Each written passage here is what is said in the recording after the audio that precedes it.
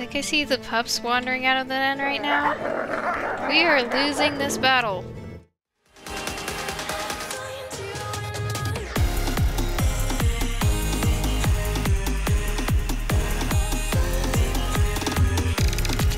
Hello, and welcome back to another WolfQuest episode with Roach. Hopefully the last episode. Hopefully we'll be wrapping up here very soon in the first few minutes of this video, assuming Katie did territory. Okay, I'm going on a territory quest right this instant, but first let's just quickly check on the pups.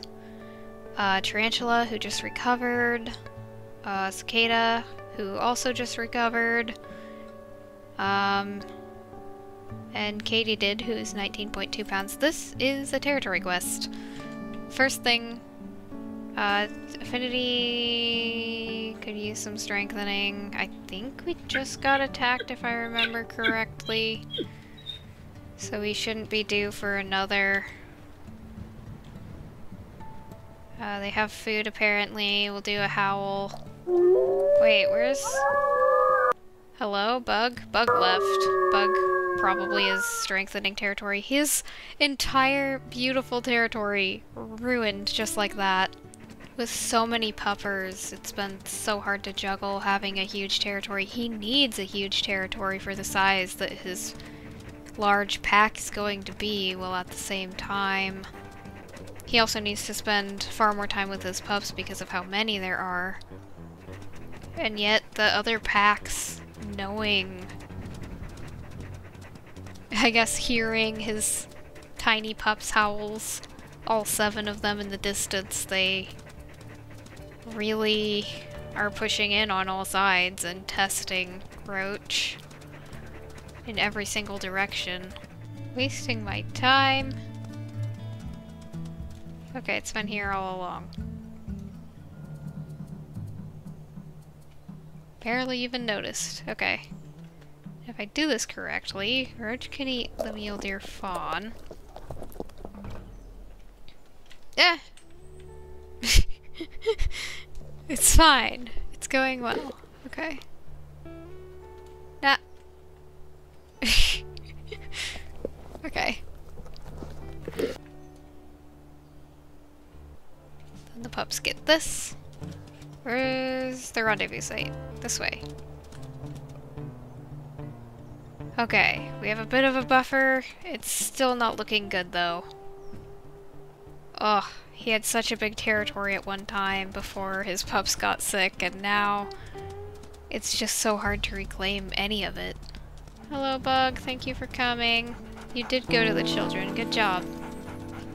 Okay, can we all just consolidate the children in one area? Wow, Bug, look at where they've been! Okay, this grass patch is my favorite grass patch.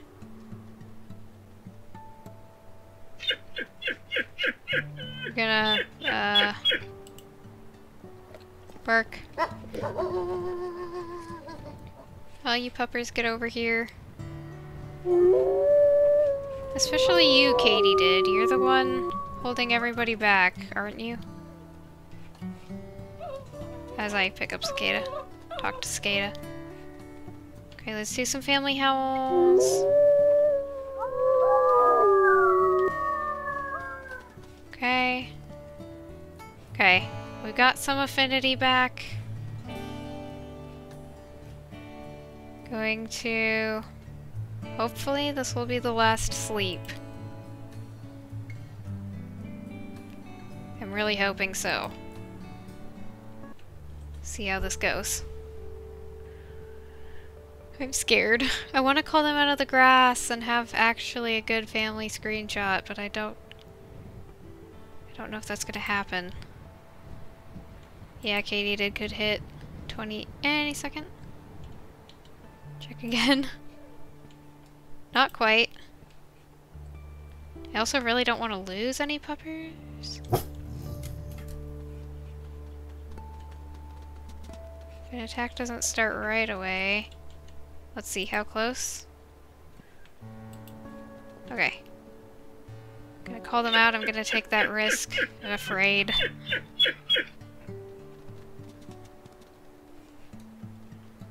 Come here, ladybug. Hello? Child?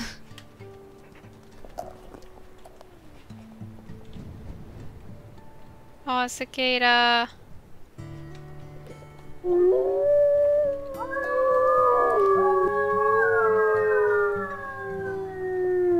Prey sense, right? All the prey sense. I can't see over this. What? Flea?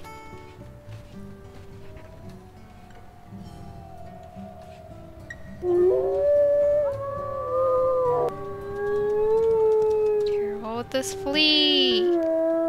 Flea! This is not... And Flea was the first to disperse. Yep. What is that? Okay, just checking the area with Flea.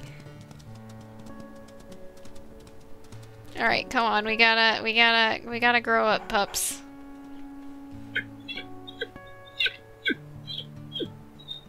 Flea, you had no reason to do that.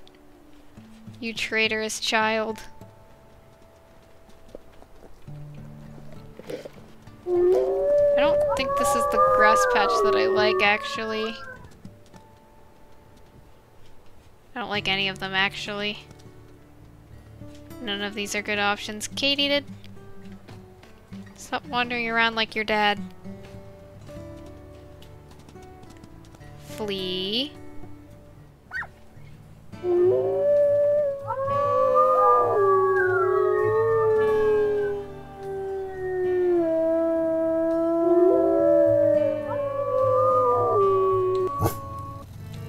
I see you. Get out. Get out. Fools. You will not be forgiven. Okay, but the pups are still out of the grass. Run back. Okay, are we safe now? Slug. Okay, you were just going over there. I'm sorry. I'm sorry. Okay. So much bulk recording of WolfQuest, and I'm ready for anything, I think. Don't quote me on that. Watch a back-to-back attack happen, and I'm just not prepared. Okay. I'm so good at this game, and now I'm ready to try accurate. Totally. Definitely. Slug, my favorite child. What? I'm not picking favorites, what? Good thing I barked. That was actually extremely helpful to get the pups over closer to the grass. So glad that is a feature. Saves me so much time. Alright, are we gonna grow up or what? I don't want anything bad to... Okay, well. Here goes nothing. We're sleeping, we're gonna immediately call them out of... No, we're gonna have dreams. And not be able to call them out of the grass. This is unfortunate. I'm sorry. The territory. Oh goodness. I'm either gonna call them out of the grass or I'm gonna wolf them into the grass.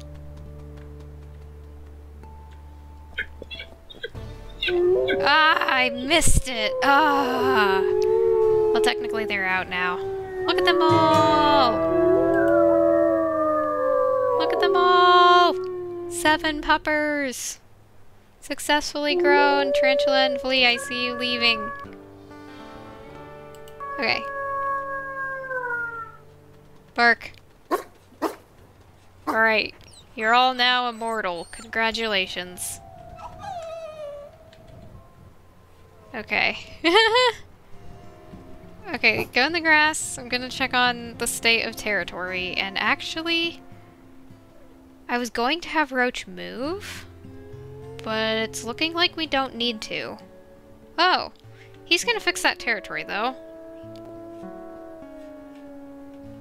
That howl in the distance is probably Beetle. Unless, where did Bug go? Eh, it's probably Beetle. Almost a little bit sad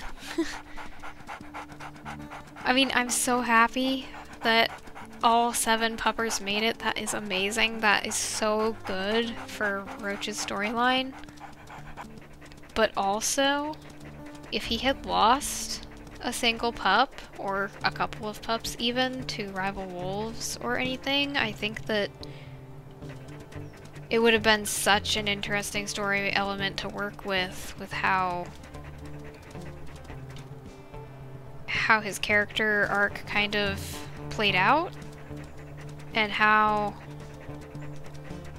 like, he lost his dad to rivals, he blames himself, but he put all of that blame off on Beetle, and now there's not really anything that drives him to realize that. There's no, like, grief or understanding of how hard it is to be a parent. I mean, technically 7 puppers is probably enough to drive any wolf crazy and convince them that parenting is really rough.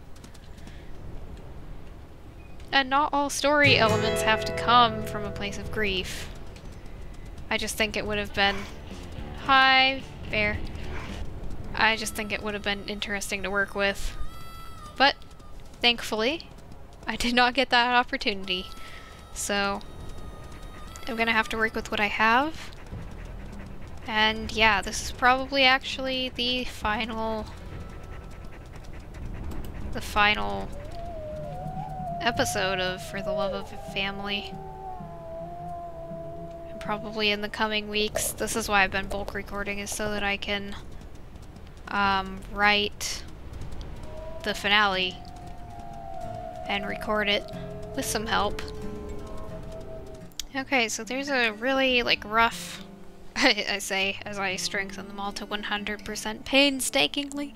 There's just a rough patch fix of the territory, even though it's not really gonna matter for very much longer. I'm gonna go meet up with Bee now, if I can, some of these hexes. Bee actually got some of these all by herself. It was significantly slower, but it was rather helpful, other than Affinity. Affinity is going to be a problem here shortly. That is an extremely strange direction for them to be howling in. Purple wolves? Van Winkle? I'm pretty sure they're in my territory, but I don't have time to care. Excuse me. Children, if you come over here, there might just be snacks. Not very many, though. Yeah. Tarantula. Tarantula, you're going in the direction of danger. Ah! Tarantula. Where's the danger?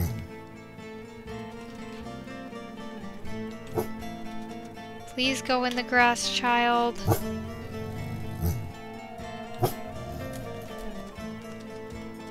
I don't see... Ah. Oh! Why? No, why? No, why? No! You don't know how much this looks like Beetle and Bee right now. Okay, that does not look a lot like Bee, actually. Who do you think you are, fool? No. This breaks my heart. It's not them. It can't be them. Nah, you're not winning. You are in fact losing.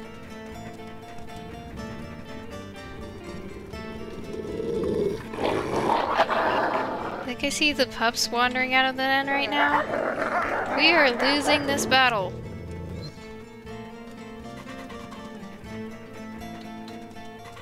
Ladybug. Ladybug, don't go near... Ah! It's over. No, Ladybug is fine. Ladybug is fine.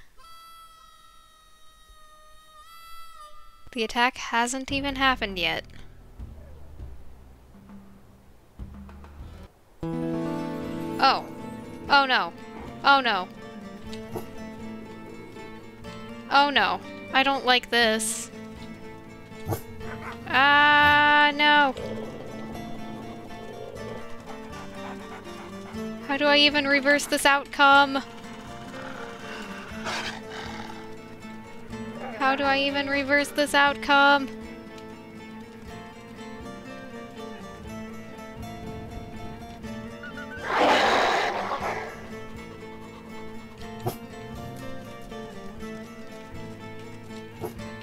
Bug, help! Bug, please help! We're exhausted, there's just no way. I don't know what to do.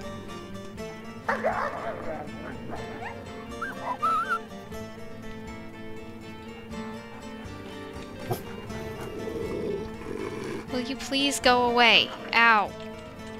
These are the most aggressive and rude wolves. Ah.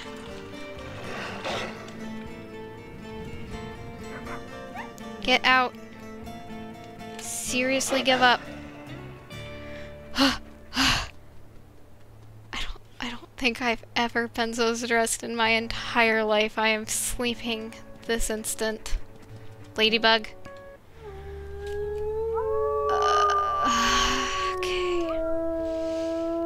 That is not a good way to end, please. Okay. Okay, here's your food. Here's your pizza. Make sure you share. Bug, bug, bug, bug, bug. No, no, no, no, no, no, no, no, no, no. Hey. Stop, bug. Did you eat that? Entire? No! Okay, I thought I said go in the grass though, child. I cannot get them all in the same... I cannot get them all in the same shot. I can't get a thumbnail this way. Wait, let's go over by the food. That's a good idea, Bug. She ate just enough to feed them. Slug, are you coming over here or not? Please do.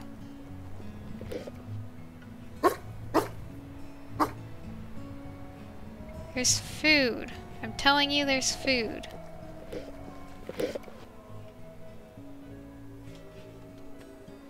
They don't care. They literally could not care less.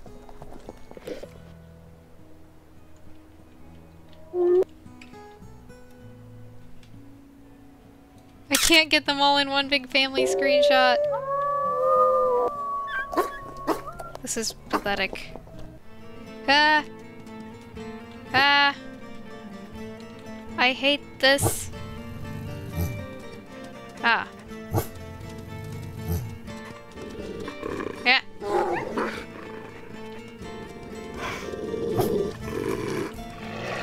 This is just all the danger. Why? Really bad timing, bear. Be careful. Good.